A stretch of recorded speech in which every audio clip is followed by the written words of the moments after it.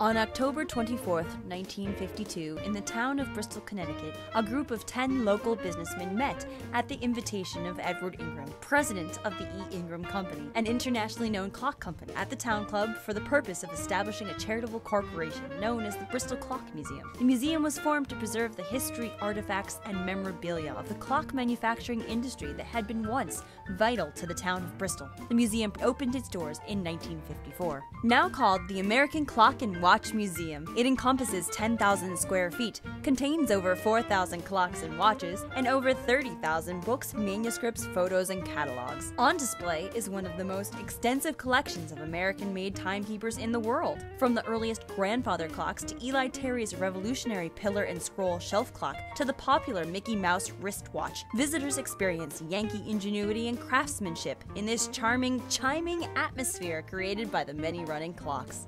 The Gateway exhibit presents the historically important role played by Bristol and the clock industry in the development of American manufacturing. It was in the neighboring town of Plymouth that Eli Terry first devised a method to mass-produce wooden gear clocks and made over 4,000 clock movements between 1806 and 1809. This was a key step in the development of the American Industrial Revolution. 282 clockmakers or clock-making companies were located in the city of Bristol, exporting their product throughout the world.